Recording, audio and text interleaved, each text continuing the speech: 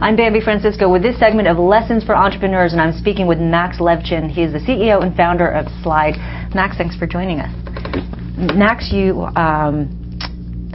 started PayPal in 1998, 1999. You sold it to eBay in 2001 for $1.5 billion. So I guess what's the biggest lesson you learned from that experience? The biggest lesson? Many lessons. Okay, top two. The long list of lessons. Biggest lesson is kind of obvious. Every entrepreneur sooner or later realizes that it's really all about the people you work with. So it's a little. It's as true as it is unexciting, since I'm sure you've heard it a million times. But it really does come down to the team. If you wind up hiring top-notch people, you can live through many changes and survive and do well. And if you don't, you're pretty much doomed from the start. Did you take anyone from your team to Slide? Yes, there's a nice overlap between. There's a fair amount of the PayPal DNA in Slide. The problem with the really early PayPal people is they're all successful. They're so successful, they're starting their own companies, and so the PayPal mafia is hard at work building their own empires, from YouTube to TradeVibes, sort of the latest addition to the stable. But I think the overlap of rank and file from PayPal is quite nice. We actually have a huge fraction of our early IT and operations team at Slide, for example, which is really great because it's the people I worked with for so long. Is there any experience that's particular to you, specific to you? I mean, I've talked to a lot of entrepreneurs, and it's team, it's focus, there are all sorts of things that, they're definitely true, but anything specifically that's happened to you that was a big eye-opener?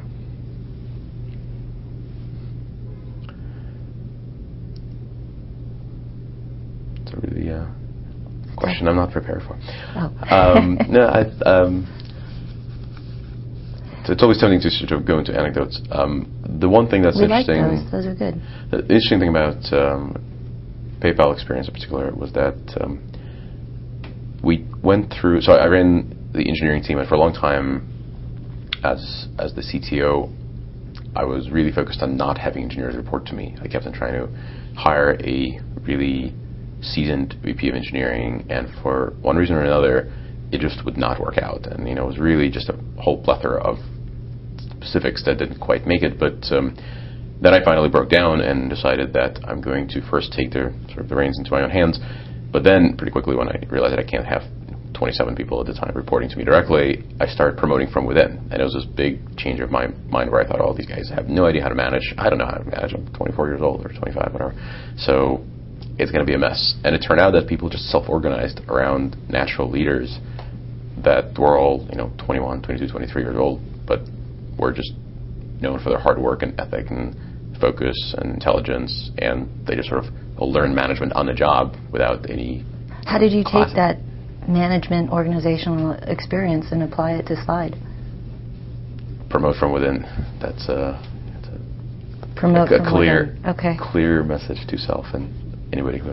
You started with Film Loop. I remember Film Loop, and I actually thought it was nice. I remember having it on my computer, but I remember you walking in, Guy Kawasaki walking in, both sort of had similar ideas, but they failed, you succeeded. What did you do right? We changed. The trick to succeeding in startups is you figure out what doesn't work. Like if it works, it's not really... It's great to be focused on that too, but... What was the path you were on, and how did you change? We were very focused on doing desktop software, and FilmLoop, our primary competitor at the time, was very focused on desktop software as well. And I told you right. In my you prior realized you couldn't capture you, everyone on the desktop. The desktop was a social network. Yes, I realized that the desktop was really not the desktop anymore, and so conquering the desktop. Mm-hmm. And it's interesting. I think I don't really know that much about FilmLoop, but my sense for what really happened there is they had no shortage of users. The users were downloading and installing, and the barrier that everybody thought originally was really there. People won't install, they won't download. That's really not really true anymore.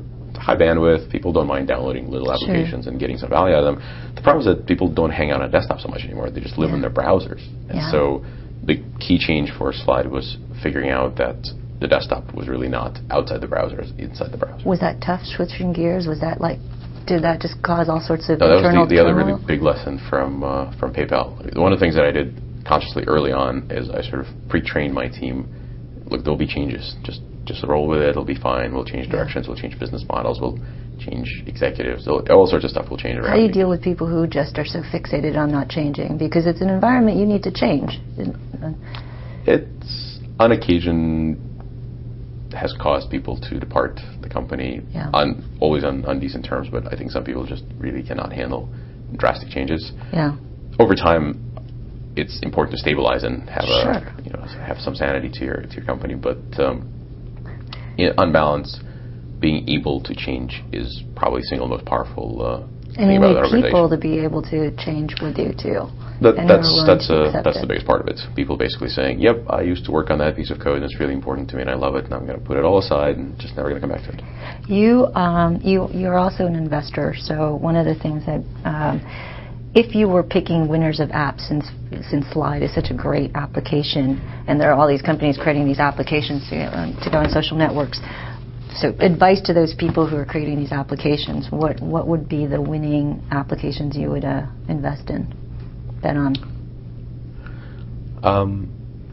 There are a lot of opportunities. I really believe that we are rebuilding a desktop from scratch. We're starting with a big blank canvas, and there are whole wide open segments, anything from word processing to collaborative content creation to games to communications to really anything. And the trick is not so much in picking the right app, it's in picking the segment that you love and you know something about or are passionate about, and then figuring out how to make it better by adding a social layer. So one sort of a classic example of what probably isn't going to work, although I'm sure I'm going to eat my words later on, is moving personal finance to social networks. I think personal finance has a great place on the web, and we've been all using the same products for a very long time. It's probably a web version waiting to happen, but I really don't know how I benefit from publishing my tax return to my friends. So that's a classic example, or in my case, an example of where I really you don't see the finance portion being an app. It's a little bit private. I don't really want to see my tax return in public.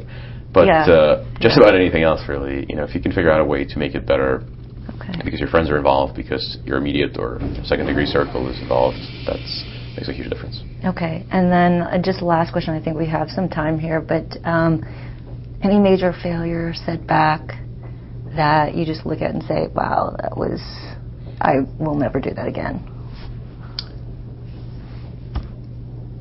Trying to, it wasn't my idea, but I think one big mistake startups make is they try to change CEOs in mid-flight and decide that, we're going to get someone else. Mm-hmm. Just a bad idea. Bad idea. Okay, keep the CEO. Founder CEO, I guess. Founder CEO. All right, make sure. I'm sure you'll keep your job. Yes, exactly. Also, in self-preservation. Don't fire me. Max, thank you so much for sharing. I've been speaking with Max Levchin. He's the founder and CEO of Slide. He's also the founder of PayPal, which was sold to eBay for $1.5 billion back in 2001. I'm Bambi Francisco with this segment of Lessons for Entrepreneurs.